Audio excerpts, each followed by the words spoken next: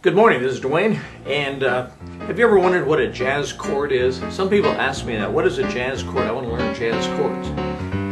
Well, I have some news for you. There's no such thing as a jazz chord. Jazz pianists use the very same notes that we all use. They just use them in a more complex way. Sometimes, often they do that, but sometimes they use them simply too. For example, I can think of one piece called Peace Piece by Bill Evans. And it was this simple. Bill Evans is one of the most premier jazz pianists who ever lived, actually. And that's simply a C chord with a major 7th in it. So if you want to call that a jazz chord, I guess you could. And then he moves up to a F chord with a 2nd in it over C. So it's the secret to jazz chords is in the voicing. Not so much the notes, but in the voicing of the notes. In other words, I could play the C chord that way, or I could put a 7th in it, I could put a dominant 7th in it, I could put a 6th in it, I could put a 9th in it, I could put an 11th in it, I could put a 13th in it, I could flat the 9th. There's all kinds of things I can do with chords. So the moral of the story is the more you know about chords, the better. Okay, jazz chords are just more complex. Now typically in jazz too, you have a bluesy kind of sound like this. That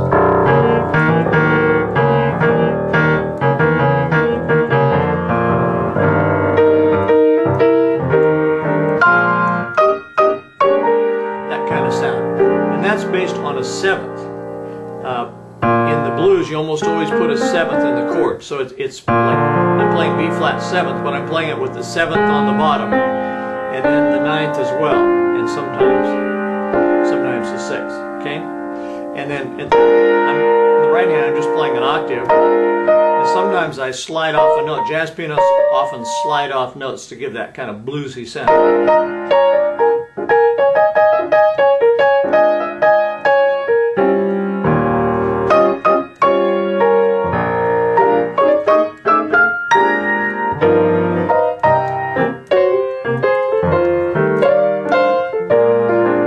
That kind of thing, okay?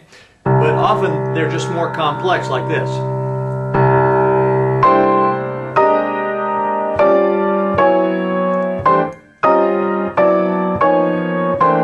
That's a C7th chord with a 6th and a 9th in it. And on the right hand I'm playing an octave. Then I move up to the E flat 7th chord and just come down by half steps. D 7th, E flat 7th, and back on C, okay? So,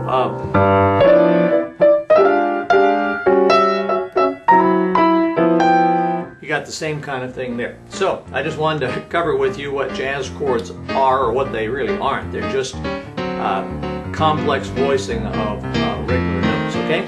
So that's it for today. Thanks. See you again soon. Bye-bye for now.